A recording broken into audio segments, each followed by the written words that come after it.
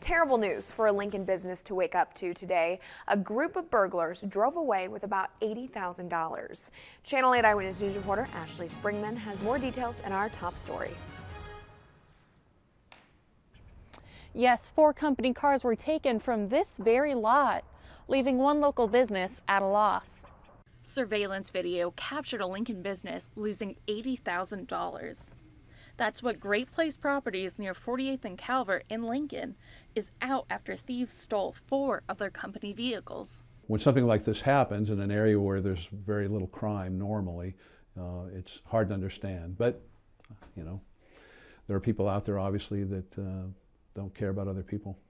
Lynn Fisher, owner and general manager of Great Place Properties, noted it's not just a monetary loss of the vehicles that affects his business, but their ability to transport equipment and properly serve their customers was also hindered.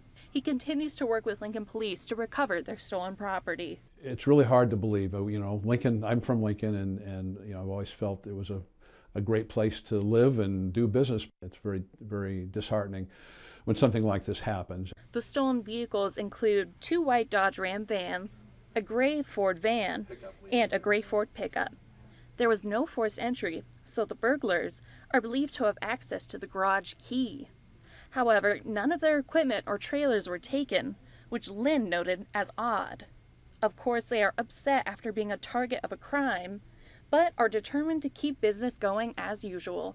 I think it's still, you know, a great neighborhood. We're not going to be, you know, changing our attitude about the neighborhood. We think Lincoln in general and the College View neighborhood is still a great place. Again, this is an ongoing investigation, so if you have any more information or spot one of these vehicles in the area, please contact Lincoln Police at 441-6000. Reporting near Calvert and 48th Street, I'm Ashley Springman, Channel 8 Eyewitness News.